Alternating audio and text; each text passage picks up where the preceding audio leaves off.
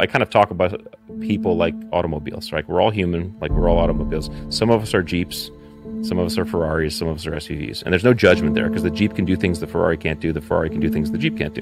So the idea is, can you lift your hood and figure out what engine you're working with? Because you may be a Jeep that's been trying to run on a Ferrari track, or a Ferrari that's been trying to run on a Jeep track. And that's okay too. If you're a Jeep that's running on a Ferrari track, if you choose to run on the Ferrari track, that's fine. But you can say, hey, now I know some of those things that I can do and develop so that I can better run as a Jeep on the Ferrari track. It's all about how we show up and using what we have to the maximum capability.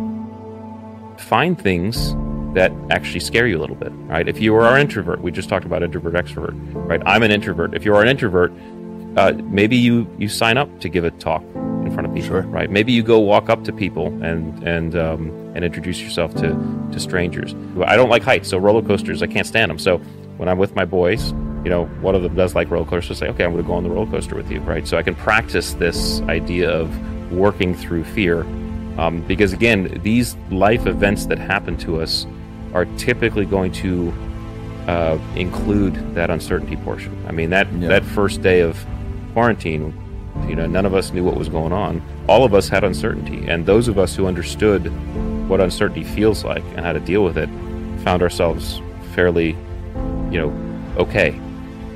Pick a couple of different attributes that you think have the biggest delta of impact on somebody's life if they start to work on those, and also the greatest ability for us to actually change those different characteristics.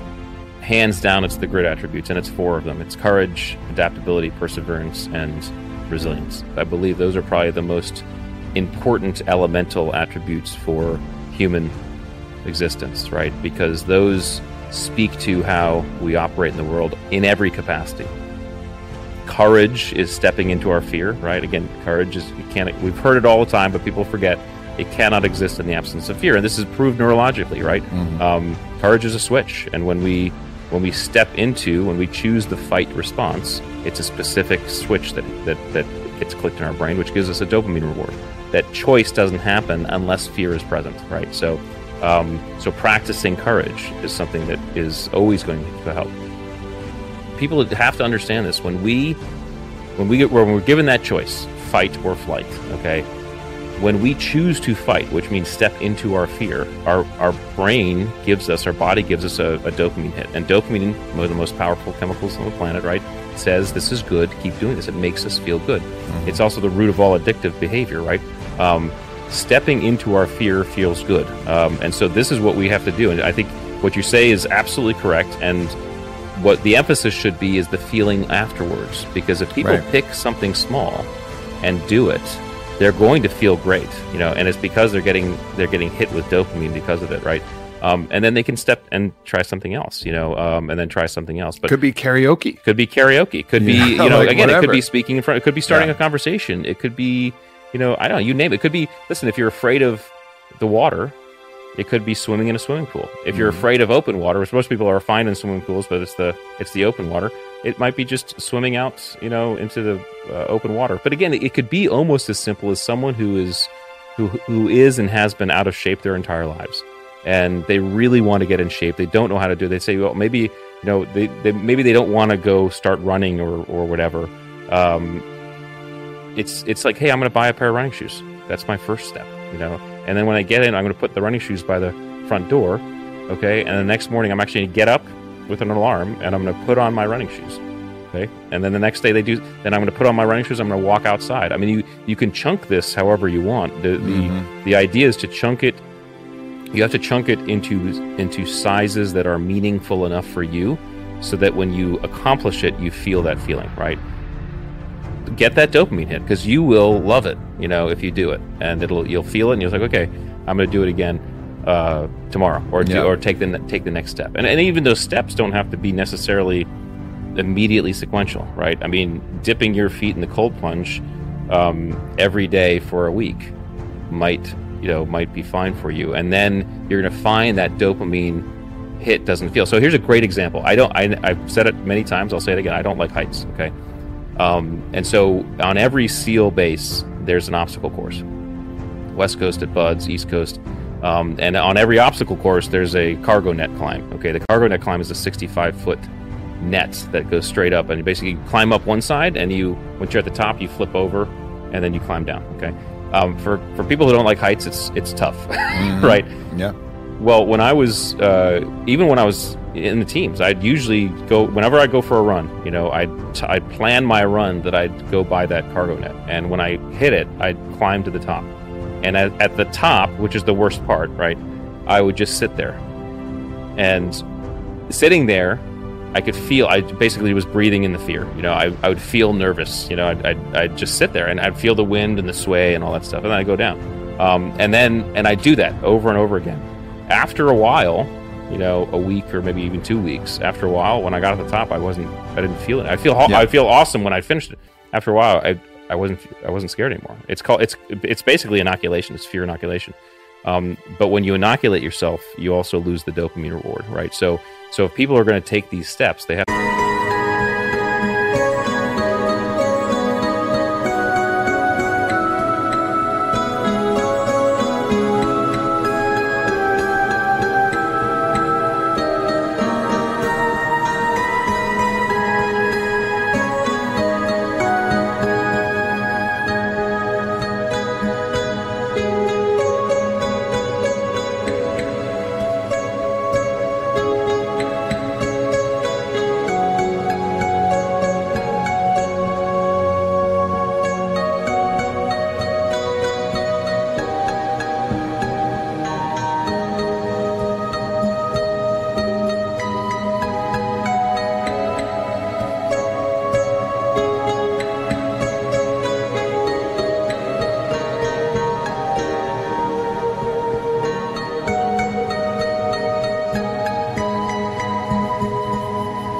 take them in context with the size and bite they want to take, and they have to recognize, take them until you're not getting that reward anymore. And as soon as you don't get that reward, you need to up the ante, you know, and take the next step, because you will inoculate yourself after a period of time. This is courage. Let's go through the other ones. Okay, perseverance. So perseverance is interesting.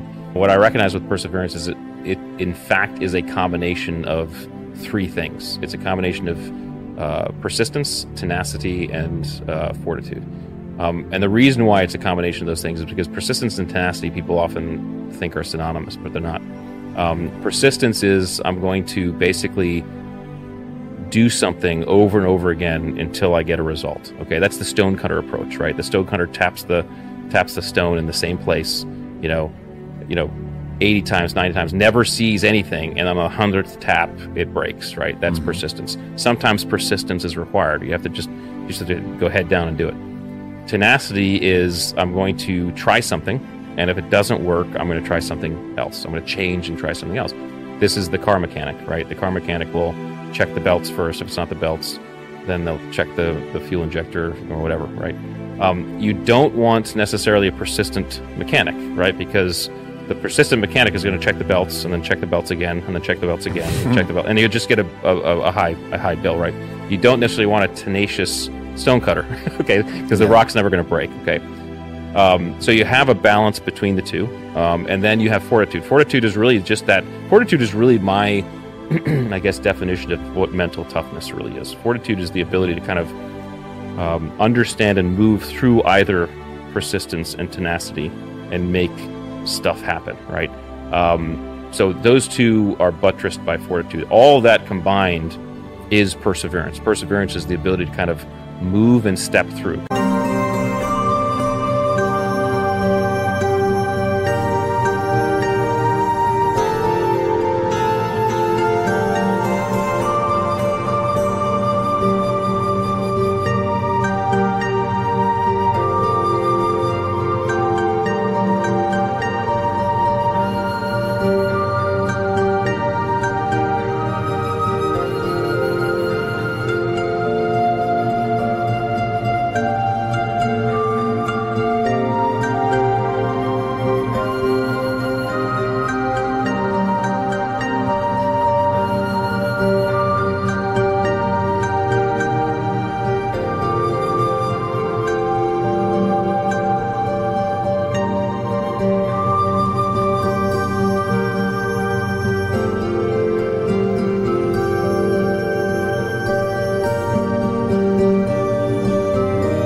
continue on. So that's perseverance. And then we get adaptability. Adaptability is everything in this universe changes, okay, without exception. I mean, I don't think they've found anything that doesn't change over time.